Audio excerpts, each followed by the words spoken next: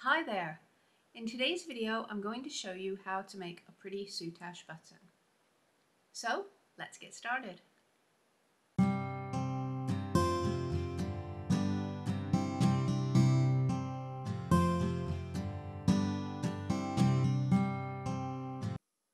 For this button I will be using a stepped ring mould. We have two types, stacker moulds and plastic moulds, in a variety of sizes. I will add the details of each that I'm using here in the description below. The stacker moulds are in two parts and need to be glued together. A clear drying PVA will work fine. Leave to dry thoroughly.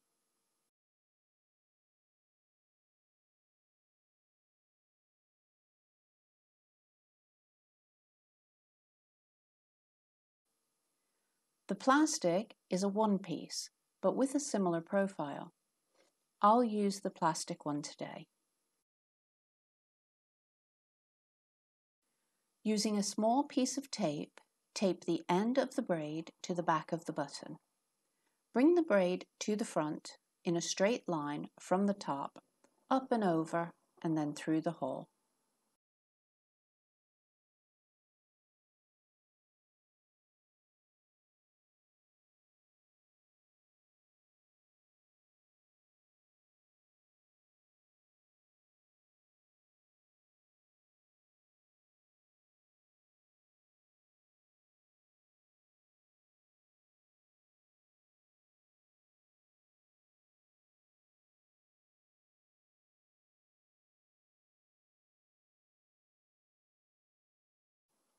Move along slightly, about the width of the soutache, and repeat, keeping the soutache in a straight line on the face of the button. A stick makes pulling the soutache through the hole a little easier.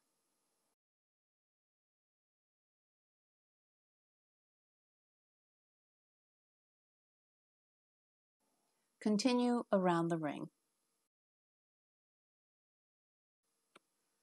Wrap tightly, but take care to ensure that each wrap is as straight as possible.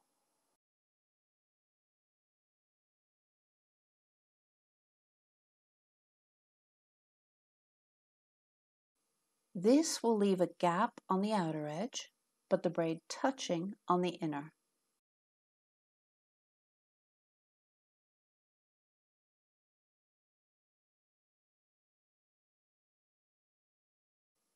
Tweak the placement as you go if you need to.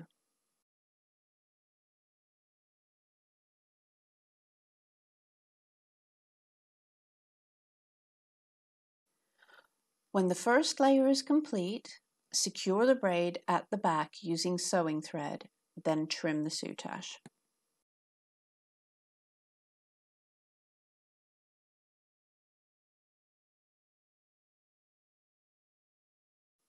If you are making a single color braid, it's still a good idea to add a little bit of stitching for this layer.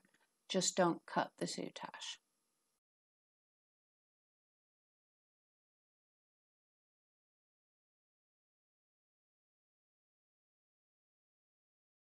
Now secure the second color to the back of the button with sewing thread.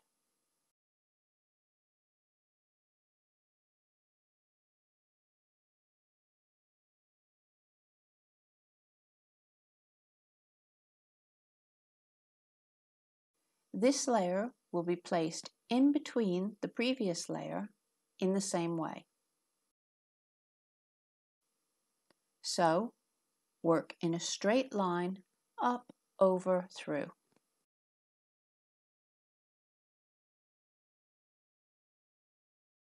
At the outer edge, the braid will sit on the mold, and on the inner, it will overlap the previous layer.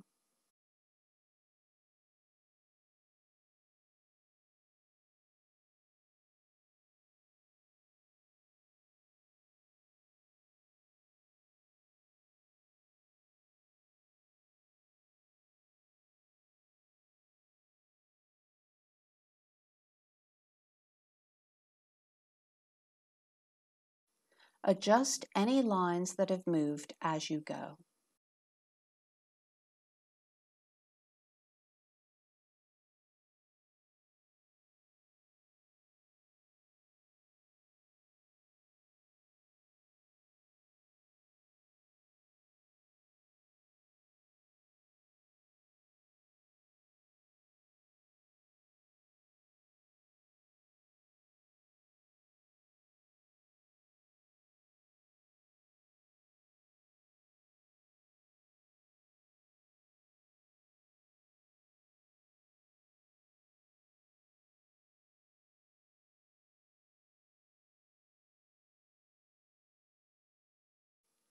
Secure the second layer to the back of the button with sewing thread and trim.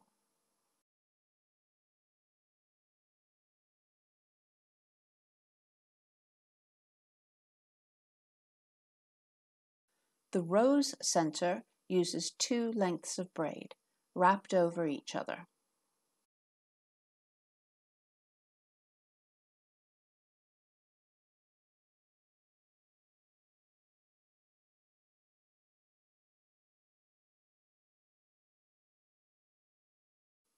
This is easiest if you stitch the ends side by side, then tape or pin this end to a fixed surface.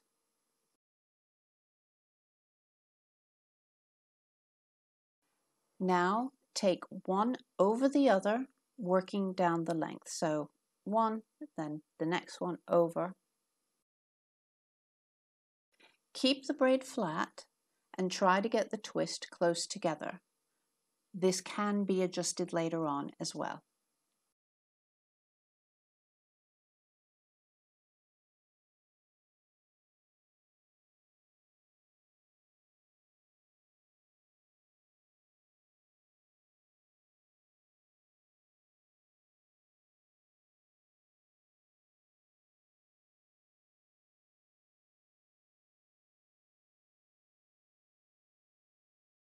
When you've worked the length, pin the other end.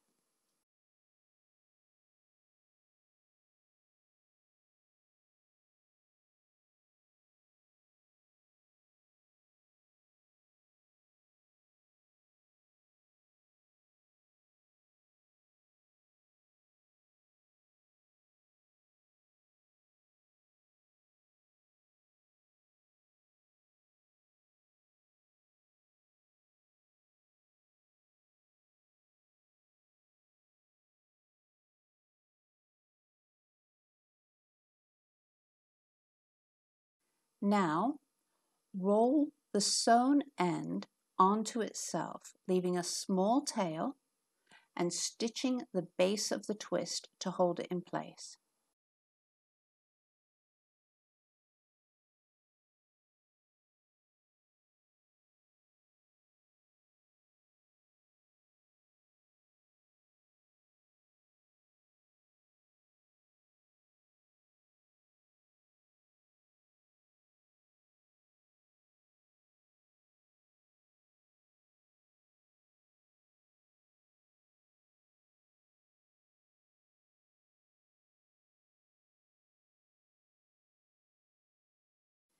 Keep rolling, adjusting the twist if you need to, and sewing the base until the center is a little larger than the button center.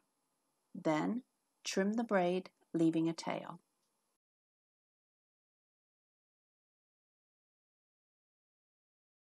Thread this through the hole from the front of the button with the tails through the hole to the back.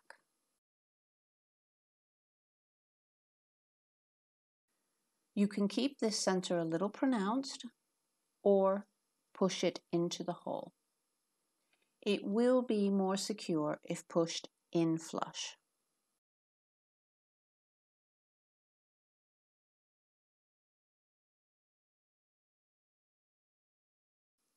Now stitch the tails to the back of the button, trying to keep them close to the center. Overlap if you need to.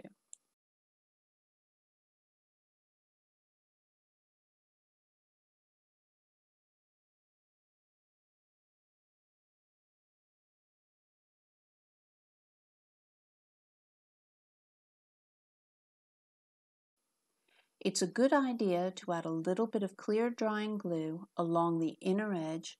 Just take care that none goes through to the front.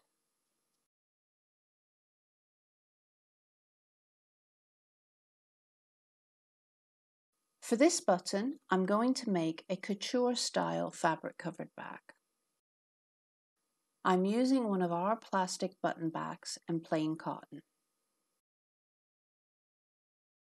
You can see that the back does not fully cover the back of the button. That's okay.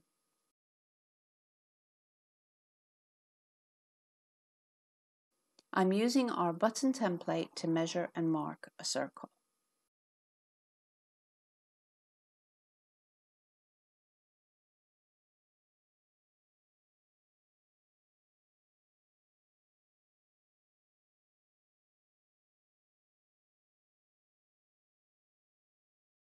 Cut this out and work a fine running stitch along the edge, then pop the button back inside so that the loop part faces down.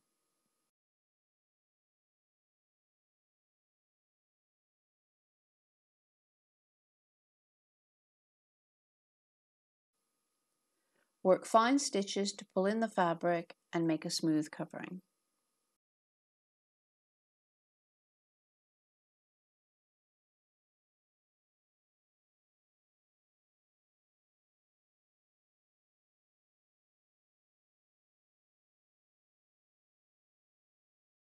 This shows the loop part covered with the smooth fabric.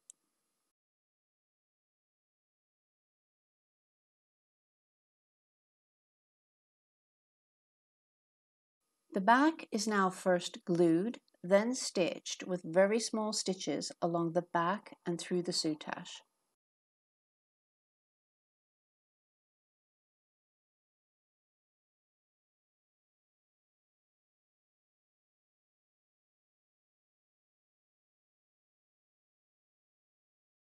Smaller stitches will be less visible.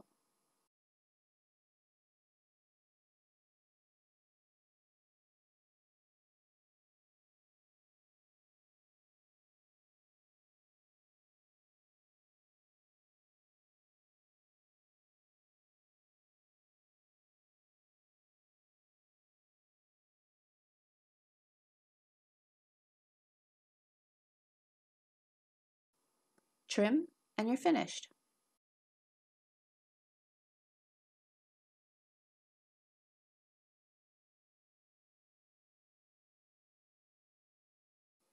This type of button is great for upcycling coats and adding a couture finish. They look fabulous in a single color too. Thanks very much for watching. If you've enjoyed the video, do please click like and hit the subscribe button. And of course, leave me a comment. I'd love to hear from you. I'll add the details of the materials I've used in the description box below. Thanks again. Take care of yourselves. Bye-bye.